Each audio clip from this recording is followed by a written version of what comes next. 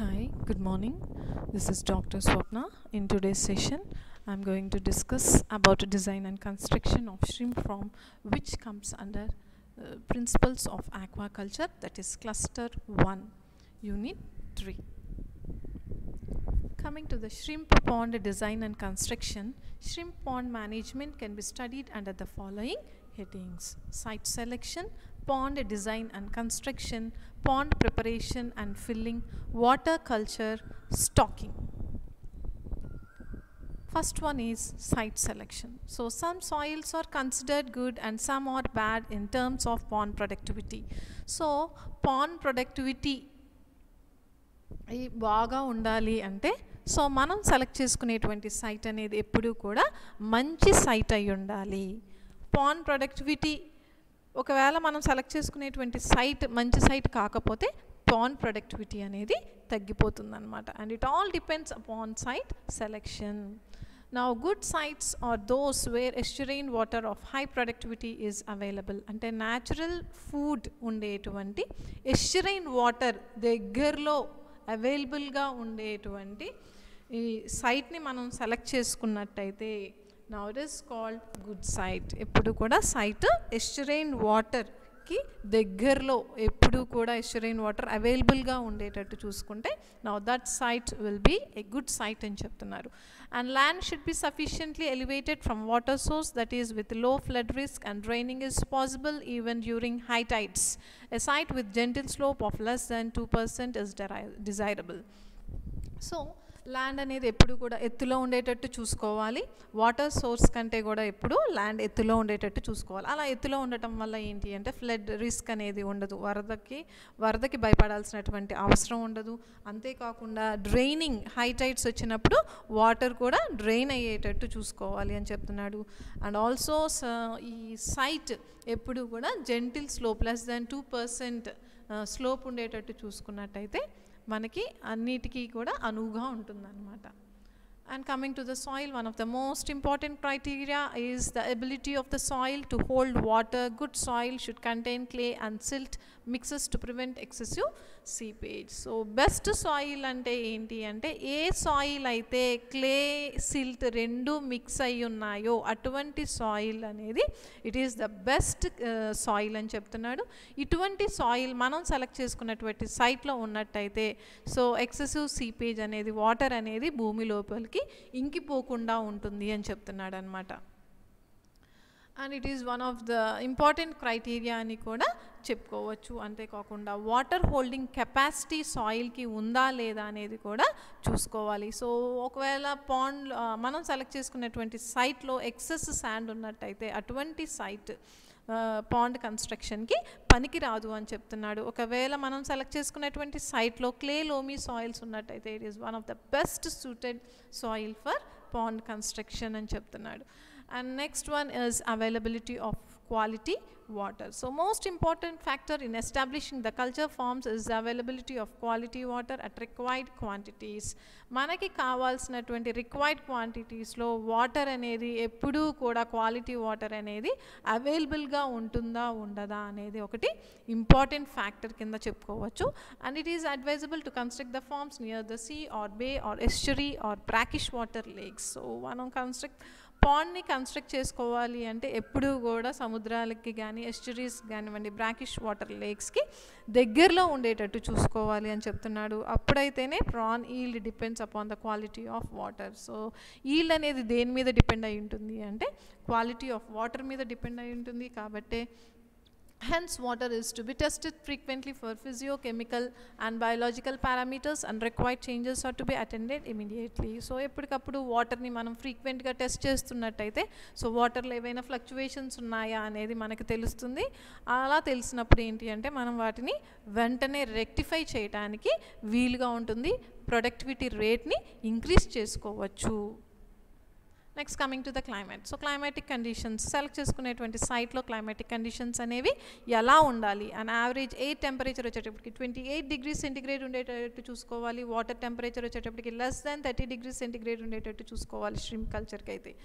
అలాగే good levels of solar radiation ఉండేటట్టు చూసుకోవాలి. సోలార్ రేడియేషన్ కరెక్ట్గా ఉందా లేదా అనేది చూసుకోవాలి. యావరేజ్ రెయిన్ఫాల్ ఉండేటట్టు, ఆ ప్రాంతంలో యావరేజ్ రెయిన్ఫాల్ ఉండాలి, లో క్లౌడ్ లెవెల్స్ ఉండాలి and good wind flow is needed. So ఈ కండిషన్స్ అన్నీ ఉన్నట్టయితే shrimp కల్చర్కి it is the best place అని చెప్పుకోవచ్చు.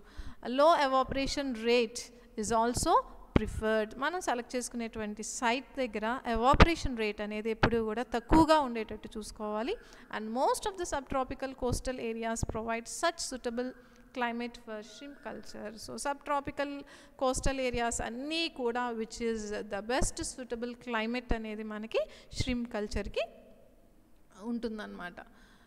Next one, pond design and construction. So with a gentle slope and good soil, an efficient aquaculture pond can be constructed. So slope, gentle slope ఉండి good soil ఉన్నట్టయితే అటువంటి ప్లేసెస్లో మనం పాండ్ని construct చేయడానికి తక్కువ పెట్టుబడితోటి మనం పాండ్ని కన్స్ట్రక్ట్ చేయొచ్చు అని చెప్తున్నాడు. Pond's are constructed by ఎక్స్కవేటింగ్ top soil to construct the ఎంబాంక్మెంట్స్.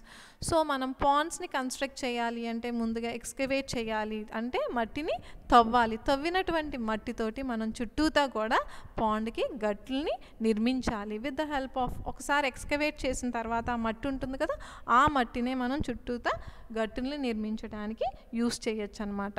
గట్లని ఏమంటారు, డైక్స్ అనొచ్చు, వాటిని ఎంబాంక్మెంట్స్ అని కూడా అంటారనమాట. If the available site has soil with excessive permeability then seepage from bottom are site should be minimised by compaction, consolidation, clay blankets or polyethylene lining. The dikes should be strong. ఎప్పుడైనా సరే మనం select చేసుకున్నటువంటి సైట్లో soil excessive permeability చూపించినట్టయితే అటువంటి పాండ్లో ఎప్పుడు కూడా మనం clay బ్లాంకెట్స్ని కానీ పాలిఇథిలిన్ లైనింగ్ని మనం యూస్ చేసినట్టయితే వాటర్ సీపేజ్ అనేది ఉండదు అని చెప్తున్నాడు. డైక్స్ అనేవి ఎప్పుడు కూడా స్ట్రాంగ్గా ఉండాలి అటువంటి ప్లేసెస్లో. And pond should be design with a bottom slope towards the drain. So pond అనేది ఎప్పుడు కూడా స్లోప్ అనేది ఎటువైపు డైరెక్ట్ చేసి ఉండాలి అంటే డ్రైన్ ఎటువైపు అయితే ఉందో అటువైపు స్లోప్ ఉండేటట్టు చూసుకోవాలి. The slope should be 1000:1 and below 1000:4 ఉండేటట్టు చూసుకోవాలి. And the slope should be even and smooth so as to drain the pond completely within 5 hours. So within 5 hoursలో water అంతా కూడా డ్రైన్ అయ్యేటట్టు చూసుకోవాలి. ఎప్పుడు అలా డ్రైన్ అవుతుంది అంటే ఎప్పుడైతే స్లోప్ అనేది ఈవెన్గా స్మూత్గా ఉంటుందో అప్పుడే వితిన్ 5 hoursలో కంప్లీట్ డ్రైన్ అనేది అవుతుందన్నమాట. Before constructing Pond's all racks and vegetation in the site have to be cleared followed by careful surveying. So మనం పాండ్స్ని కన్స్ట్రక్ట్ చేసే ముందు అక్కడ ఉండేటువంటి పెద్ద పెద్ద రాళ్ళు ఏవైతే ఉంటాయో, రాళ్ళు రప్పలు, వెజిటేషన్, పెద్ద పెద్ద చెట్లు అవన్నిటినీ కూడా నరికేసి లోపల ఉండేటువంటి వేర్లన్నిటినీ కూడా పెకిలించేసేయాలి. Proper planning has to be done with reference to roadways, feeder canal and drainages. So మనం ఒక పాండ్ని కన్స్ట్రక్ట్ చేసేటప్పుడు, నిర్మించేటప్పుడే సో రోడ్వేస్కి దగ్గరలో ఉందా లేదా, ఫీడర్ కెనాల్ ఉండేటట్టు చూసుకోవాలి. అలాగే సరైనటువంటి డ్రైనేజెస్ ఇవన్నీ బాగున్నట్టయితే మనకి లాభాలు అనేవి ఎక్కువగా ఉంటాయన్నమాట. Next, coming to the pond size. Depending on the stocking density, the pond sizes are fixed and designed. So stocking density ni batti pond size anedi fix ayi untundi ani cheptunadu. Extensive ponds lo aithe eppudu kuda extensive ponds anevi larger in size, pedda size lo pedda parimanamlo untayi. And that is more than 1 hectare area. 1 hectare area kante kuda peddaviga untayi antunnadu. Semi intensive ponds vachetappadiki 1 hectare size untundi. Intensive ponds vachetappadiki 0.4 to 0.5 hectare size untundi annamata. Next one is drainage. So proper maintenance requires thorough drying of the pond bottom layer. Pond bottom later harvest జరిగిన తర్వాత so pond అనేది కంప్లీట్గా dry చేయాలి అని చెప్తున్నాడు. Good drainage is an important part of good water management and disease control. So good drainage system ఉన్నట్టయితే good water మేనేజ్మెంట్ని మనం maintain చేస్తున్నట్టు, అలాగే డిసీజ్ కంట్రోల్, డిసీజెస్ ఏవి రాకుండా మనం కాపాడుకోవచ్చు అన్నమాట. A drain time of less than 5 hours is most desirable during harvest. So harvest time appudu enti ante less than 5 hours lopale water anta kuda drain ayyetattu chusukovali. So drain should be far below the level of pond bottom, at least 0.5 meters. 0.5 meters kante kuda pond bottom kante kinda undetattu చూసుకోవాలి అని చెప్తున్నాడు drains అనేవి. Next one sluice gated. Now these control gates allow greater control over pond productivity, management and harvest. Furrow cement sluices are more popular now. The pipe with enough diameter should be laid for drainage and should facilitate letting out top water as well as bottom water. Sluice gate should contain grooves to fix mesh screens and wooden shutters. So ఈ sluice gates అనేవి ఎప్పుడు కూడా గ్రూవ్స్ని కలిగి ఉండాలి అని చెప్తున్నాడు. ఈ గ్రూవ్స్కి mesh screens అనేవి నిర్మించాలి, మెష్ స్క్రీన్స్ ఉంచాలి, అలాగే వుడెన్ షట్టర్స్ని ఉంచాలి అని చెప్తున్నాడు. అంతేకాకుండా పైప్ లైన్ అనేది తగు డయామీటర్, తగు వెడల్పులో ఈ పైప్ లైన్ అనేది ఉండేటట్టు చూసుకోవాలి. Letting out top water as well as bottom water. So ఒకసారి మనం పైప్ని మంచి డయామీటర్, ఎనఫ్ డయామీటర్ ఉండేటువంటి పైప్ని మనం సెలెక్ట్ చేసుకున్నట్టయితే ఆ పైపు ద్వారా ఈ పాండ్లో ఉండేటువంటి టాప్ వాటరు అలాగే బాటమ్ వాటర్ అంతా కూడా పైప్ ద్వారా బయటికి వెళ్ళేటట్టు చూసుకోవచ్చు. Next one is ferro cement స్లూయిసెస్ అనేవి ప్రజెంట్ మోర్ పాపులర్ అని చెప్తున్నాడు అనమాట. Now these are called as sluice gates. వీటిని స్లూయిస్ గేట్స్ అంటారు. Next one is feeder canal. Water from natural source is pumped directly into feeder canal via diffuser tank or into reservoir before allowing the water to flow into the pond through feeder canal. So water అనేది ఎప్పుడు కూడా natural sources నుంచి diffuser tank ద్వారా మాత్రమే ఇది feeder canal లోకి or reservoir లోకి water అనేది పంప్ అవ్వాలి అని చెప్తున్నాడు. And feeder canal should be sufficiently elevated above the maximum water level of pond so that a free fall supply inlets can be provided to each pond. So water level కంటే కూడా కొంచెం ఎత్తులో ఉండేటట్టు చూసుకోవాలి feeder canal అంటున్నారు. ఈ feeder కెనాల్కి inlets అనేవి connect అయి ఉంటాయి. ఈ ఇన్లెట్స్ అనేవి ప్రతి ఒక్క పాండ్లోకి డైరెక్ట్ అయి ఉంటాయి అన్నమాట. And the feeder canal should be fixed with nylon meshes to filter water so as to prevent the entry of unwanted aquatic organisms into culture ponds. So feeder canal నుంచే అన్ని inlets పాండ్స్లోకి వెళ్తాయని చెప్పుకున్నాం కదా. So unwanted aquatic organisms ఏవి కూడా culture పాండ్స్లోకి enter అవ్వకుండా mesh క్లాత్ని ఉంచాలి, nylon మెషెస్ని ఉంచాలి అని చెప్తున్నాడు. సో ఈ నైలాన్ మెషెస్ ఉంచడం వల్ల ఏంటి అంటే ఎటువంటి aquatic organisms అనేవి కల్చర్ పాండ్స్లోకి ఎంటర్ అవ్వకుండా ఉంటుందన్నమాట. Next these are the mesh sizes fixed in sequence. That is 20 mesh size. Pump హౌస్లో అయితే 20 మెష్ సైజ్ని ఉంచాలి. అలాగే diffuser tanks are filters in feeder కెనాల్లో చూసినట్టయితే 40 and 60 మెష్ సైజ్ని యూజ్ చేయాలి. ఫిల్టర్స్ టు పాండ్ ఇన్లెట్స్ చూసినట్టయితే 80 మెష్ సైజ్ని యూజ్ చేయాలి. And these mesh bags have to be cleaned and dried after every pumping schedule. ప్రతిసారి pumping schedule complete అయిన వెంటనే mesh bags అన్నిటినీ కూడా clean చేసి డ్రై చేయాలి అని చెప్తున్నాడు. Damaged screens should be immediately replaced. Damage screens అన్నీ కూడా రీప్లేస్ చేయాలి ఇమీడియట్గా అని చెప్తున్నాడు. And next one is pond preparation and filling Pond's are sun dried thoroughly to eliminate predators or competitors. So Pond's అన్నీ కూడా బాగా సన్ డ్రై అవ్వాలి అని చెప్తున్నాడు. ఎందుకని సన్ డ్రై అవ్వాలంటే అక్కడ ఉండేటువంటి ప్రిడేటర్స్ని, కాంపిటీటర్స్ అన్నిటినీ కూడా ఎలిమినేట్ చేయడానికి. And it also helps in mineralisation of organic matter on the bed, on the pond bed and accomplishes disinfection. అంతేకాకుండా పాండ్ బెడ్ మీద ఆర్గానిక్ మ్యాటర్ ద్వారా మినరల్స్ అన్నీ కూడా అందేటట్టు చేస్తాయి. అంతేకాకుండా డిస్ఇన్ఫెక్షన్ కింద కూడా యాక్ట్ చేస్తుంది అన్నమాట. ఇన్ఫెక్షన్స్ ఏవి రాకుండా ప్రొటెక్ట్ చేస్తుంది ఇలా పాండ్ డ్రై చేయటం వల్ల. Tilling of pond bed helps in better drying. So కింద మట్టి పైకి, పై మట్టి కిందికి, ఇలా దాన్నే టిల్లింగ్ అంటారు. ఇలా చేయడం వల్ల పాండ్ బాటమ్ అనేది బాగా డ్రై అవుతుంది అని చెప్తున్నాడు. It should be followed by compaction, rolling, అంటే కిందది పైకి, పైది కిందకి, that is called as rolling అనమాట. Next one is liming. Liming is carried out by the application of calcium compounds such as calcium oxide, calcium hydroxide and calcium carbonate for controlling the pH of the soil. So soil pH ni control cheyali ante manam ఈ calcium కాంపౌండ్స్ని apply చేయాలి అని చెప్తున్నాడు. Like calcium oxide, calcium hydroxide and calcium carbonate.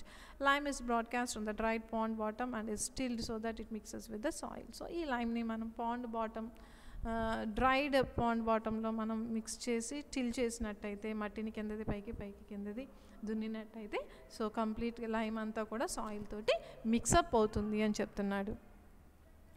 Next one is filling. Before pumping the water into the pond, all inlet filter screens and outlet shutters should be checked for leakages and closed properly. So ఈ pond లోకి మనం వాటర్ని pump చేసే ముందే inlet filters screens అన్నిటినీ కూడా check చేయమంటున్నాడు అనమాట. అవుట్లెట్ షట్టర్స్ని చెక్ చేయమంటున్నాడు. సో ఏవైనా లీకేజెస్ ఉన్నాయా లేదా అని ముందుగానే చెక్ చేసి ఏవి లీకేజెస్ లేకపోతే మాత్రమే వాటర్ని పంప్ చేయాలి. And the screen should be fixed in grooves of sluice collards. Water is filled 4 to 7 days prior stocking to facilitate water culture. So screens అన్నీ కూడా గ్రూవ్స్లో ఫిక్స్ అయ్యేటట్టు చూసుకోవాలి అని చెప్తున్నాడు. వాటర్ అంతా కూడా మనం ఎప్పుడైతే రిలీజ్ చేస్తాం అనుకుంటున్నామో సీడ్స్ని దానికి ముందే 4 to 7 days ముందే వాటర్ని ఫిల్ చేయమంటున్నాడు. ఇలా వారం రోజుల ముందే మనం వాటర్ని ఫిల్ చేసినట్టయితే పాండ్ అనేది కల్చర్ అవుతుందన్నమాట.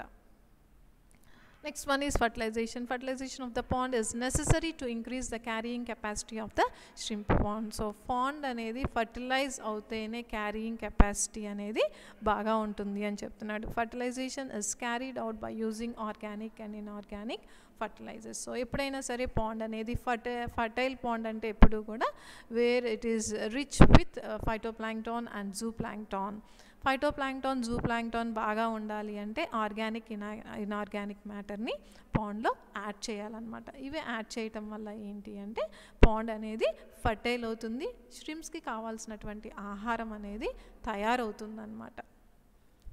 Now these organic fertilizers commonly used at 500 to 2000 kg per hectare, and the commonly used organic fertilizers are cow dung, ఆవు పేడ, రైస్ బ్రాన్, కాంపోస్ట్, వీటిని ఆర్గానిక్ ఫర్టిలైజర్స్ అంటారు. అలాగే ఇన్ఆర్గానిక్ ఫర్టిలైజర్స్ అయితే 25 to 100 kgs per hectare ని use చేయాలి during the preparation of pond. Next one is talking after fertilization, plankton development in the pond water takes within 10 days. So pond fertilization అనేది fertilisation తర్వాత plankton development అనేది ఎప్పుడు జరుగుతుంది అంటే within 10 daysలో fertilisation జరిగిన 10 daysకి plankton development అనేది form అవుతుంది. Tested healthy seed for the presence of viral infections with the help of PCR is selected for stocking in the grow out pond.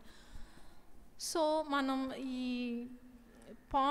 Grow out పాండ్లో ఇవి ఫ్రైస్ని వేసే ముందే వాటిని హెల్దీగా ఉన్నాయా లేదా అని ఆ సీడ్స్ని టెస్ట్ చేయమంటున్నాడు with the help of PCR techniques తోటి మనం వాటికి ఏమైనా వైరల్ డిసీజెస్ ఉన్నాయో లేదో చెక్ చేసిన తర్వాత మాత్రమే వాటిని గ్రో అవుట్ పాండ్స్లోకి రిలీజ్ చేయమంటున్నాడు. Viral free healthy and active seed is stacked in extensive culture practices. అదే ఎక్స్టెన్సివ్ కల్చర్ ప్రాక్టీసెస్లో అయితే వైరల్ ఫ్రీ హెల్దీ యాక్టివ్ సీడ్స్ని మాత్రమే యూస్ చేస్తారనమాట. సో ఇంతటితోటి మనకి design and construction of shrimp farm అనేది కంప్లీట్ అయింది. So if you have any doubts you can call me.